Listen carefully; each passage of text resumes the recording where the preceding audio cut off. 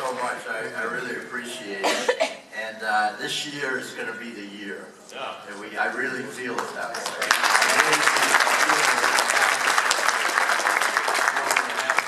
Thanks to your help, we have several co-sponsors, you know. And Frank's always been our leader. He's my chairman as well on the Energy and Caucus Committee. He's doing a great job. So.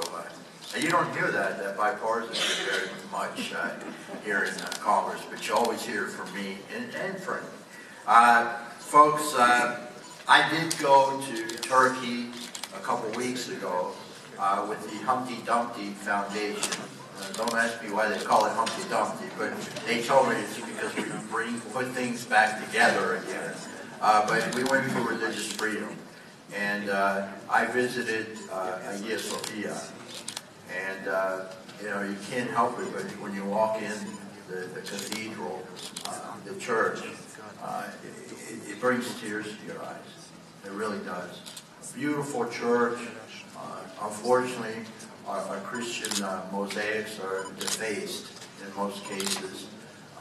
But, again, we have Harvard, I understand, and UNESCO recovering those mosaics, uncovering them.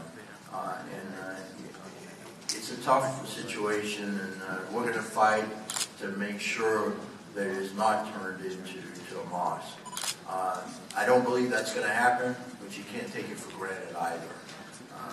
So that was one place we went to. I also went to a seminary, the Greek Orthodox seminary, that has been shut down by the Turkish government since 1971. It's on the island of Halki. One of the most beautiful places that I've ever been to. And it's a real shame because it's ready to start up. They even have a high school there with a principal and no students. No students are allowed. Again, the people that were there were extremely friendly and generous and representatives from all over the world. Again, we have to stick together, folks. I did visit the Patriarchate as well. In Constantinople, it will always be Constantinople as far as I'm concerned.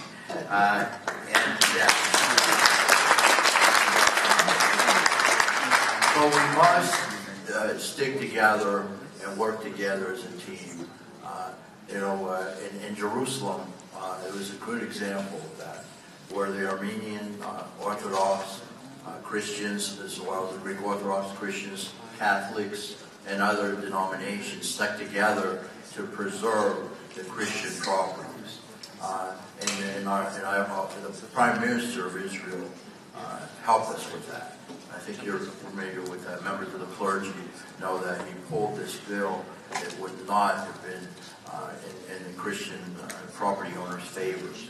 So, again, we must recognize this terrible genocide that occurred in 1915 through 1923.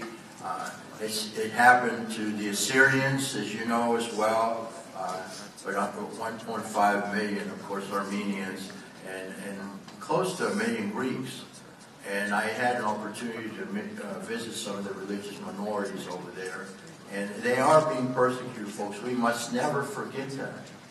We must never forget them. They are there in small numbers, about 2,500 Greek Orthodox Christians in Constantinople, but they want to preserve their religion and their language, and we must help them persevere. That is their homeland.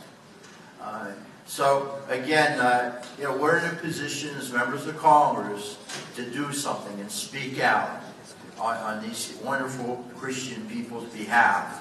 And I will always be there. I will always be with the Armenian people. We're cousins. We're cousins, and we cousins stick together. And I'm really proud of the fact that I have the opportunity, again, to co-sponsor this bill, be the lead Republican. I'm very proud of that, the Armenian genocide recognition. And I really, truly believe that this is going to be the year. God bless you. And I say Kalita Sarakosti, which is, again, a Lenten season. And I hope you have a wonderful Lenten season. And Kalopaska, happy Easter to everyone. God bless you. Thank you.